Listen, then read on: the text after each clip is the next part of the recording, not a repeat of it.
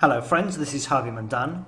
Welcome to the HTC Sense 4 versus CyanogenMod 9 shootout.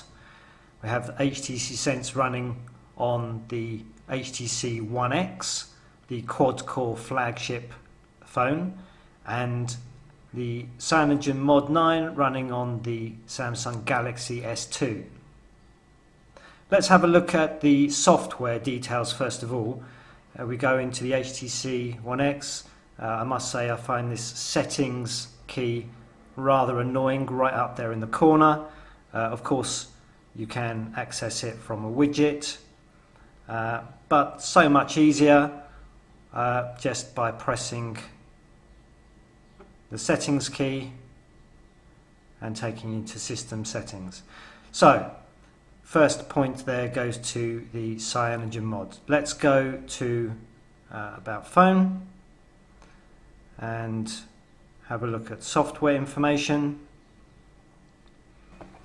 Okay, so let's have a look at how the menu systems work. They're very similar from this aspect.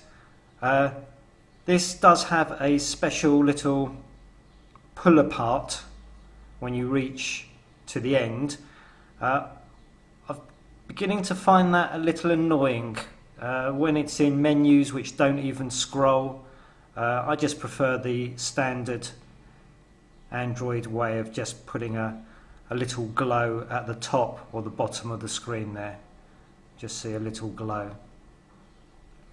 The first and major thing I dislike about Sense is the lack of any notification bar shortcuts.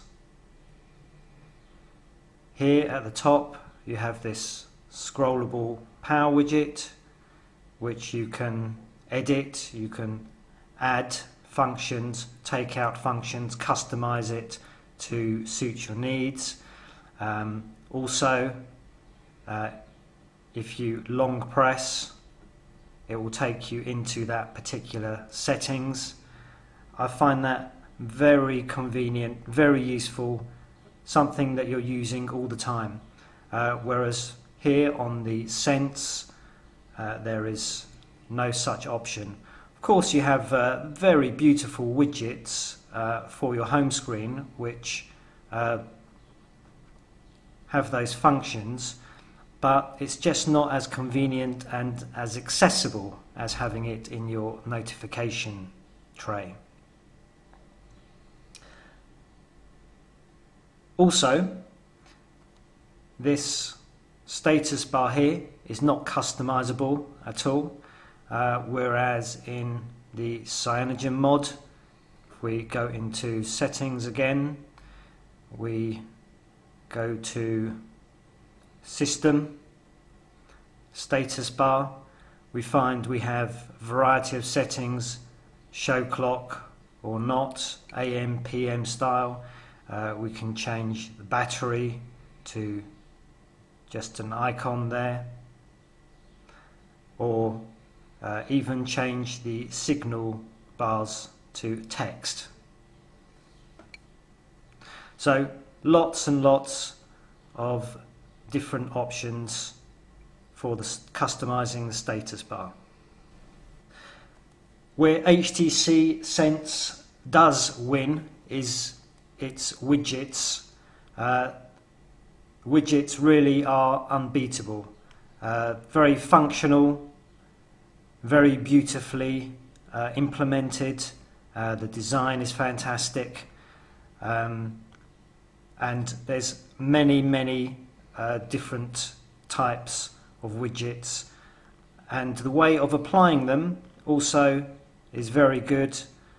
You can have them all showing here and just scroll through them and apply them to whatever desktop you like, or you can just select, say, the calculator widgets and it will just give you those.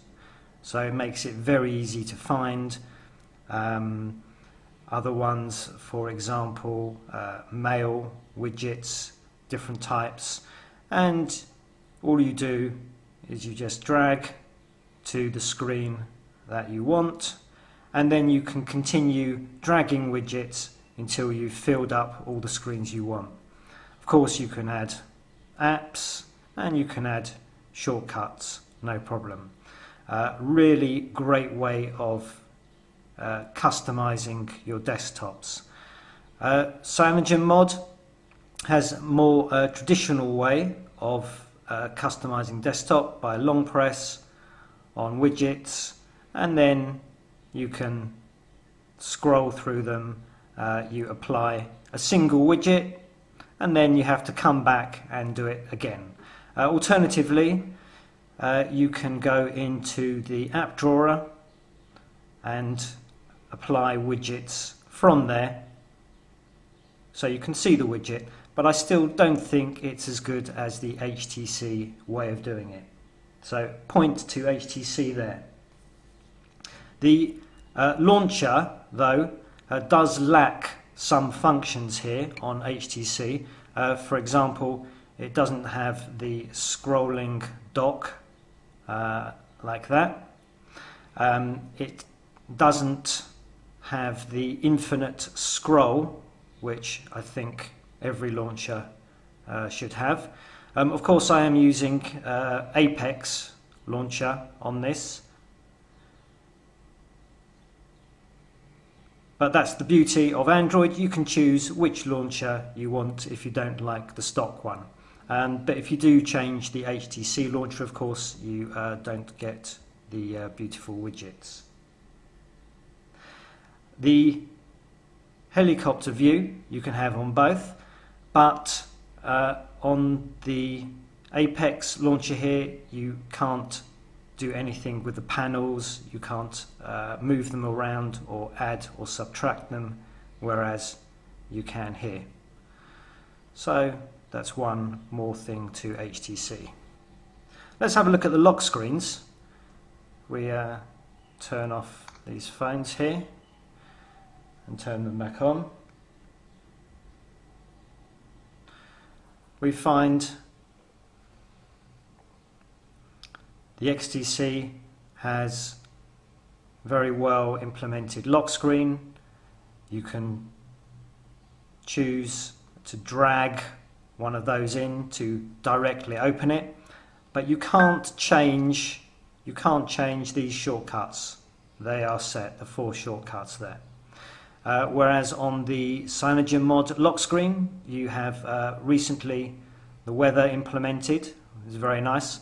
Again, you have shortcuts, and you can change around the shortcuts that you want to use on the lock screen. So that's a point to Cyanogen. One thing on the lock screen that HTC has that Cyanogen doesn't yet is notifications. If we have a look and call our HTC phone,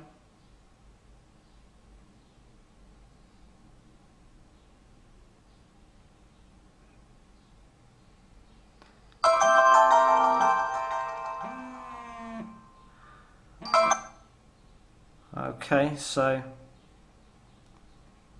we have here notification, missed call, and we can just drag that straight in and open to the dialer there.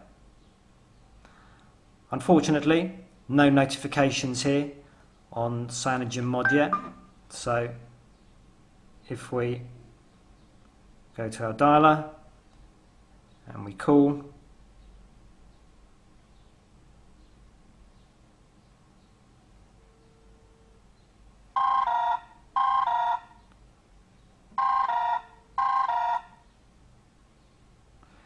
and let's go, and there we have the lock screen. We can see we've missed a call at the top here, but there's no notification on the screen itself, and that's the same for texts or anything else.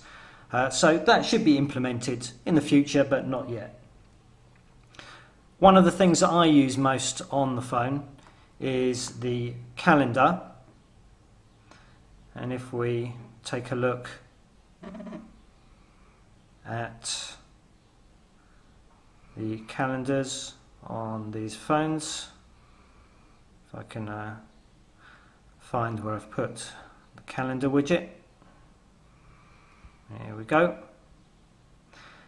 We find month view on the calendar is much better here.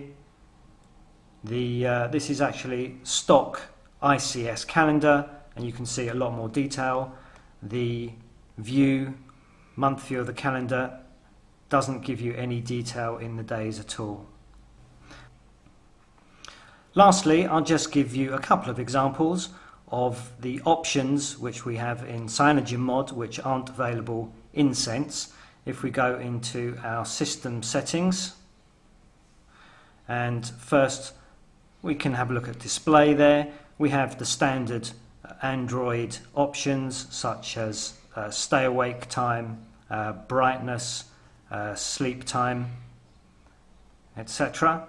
If we have a look at the display here, we find a whole lot of other options to change the filter settings, use custom dim levels and filtering, things like that.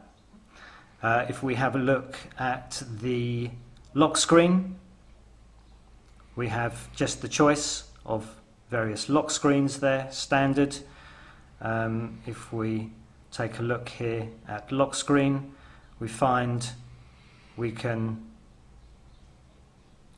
change the delay after screen timeout. I have set there for 5 minutes after the screen times out, delay after it's turned off, and various other very useful options, changing the slider shortcuts as mentioned before. And those things, even sound options, you find more sound possibilities, volumes for example, more on the CyanogenMod software. So, in conclusion, I would say the Sense UI is a very beautiful UI. The widgets are lovely, it's well integrated and smooth, but it does lack a lot of options and functionality which you will find in CyanogenMod.